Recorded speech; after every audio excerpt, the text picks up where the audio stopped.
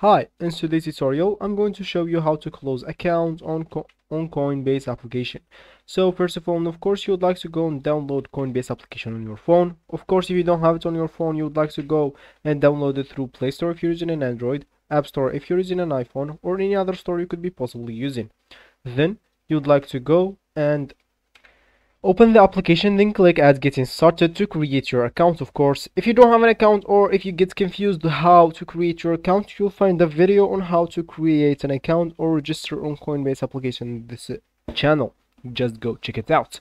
So if you have an account, of course, just press the button at sign in or log in at the top right corner, log into your account, and let's just get straight into this tutorial. So let me just go here and open my Coinbase application, as you should, of course, if you want to follow this tutorial steps. So let's just wait for the application to load, and as you can see, that will actually be your home or your main screen on Coinbase application. So if you want, as we said, to close your account on Coinbase application, all you need to do, just go and click at the three lines at the top left corner right here. Just go and click on that. Then click from here at profile and settings. Sorry.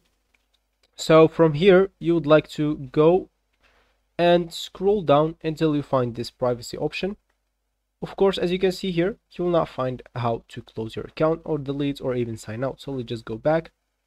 So then scroll down a bit and you will find this option, which is close account. So if you click on that, as you can see, are you sure you want to close your account? As you can see, closing your account cannot be undone. And if you read a bit more, if you have like any assets on this account, they will be good for good. So make sure if you want to close your account to transfer your assets to another wallet or something. So if you want to actually delete your account, just click at I agree, continue to close my account, and you'll be good to go. They'll just take you to the browser, and you can from there just sign in from the browser and delete your account. So this will be actually for this tutorial. I hope you like it. Thank you guys for watching, and goodbye.